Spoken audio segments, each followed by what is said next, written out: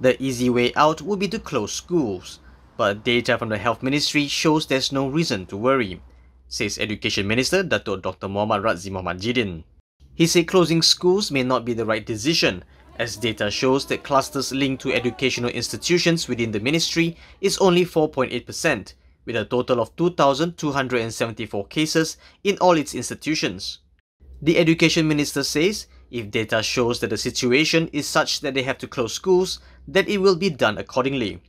But as of now, the Minister says it is committed to ensure that schools will continue in a safe environment. He said this in a press conference in Putrajaya on Monday. The nation's total sporadic cases at the moment stands at 60.8%, while those linked to clusters are 39.2%.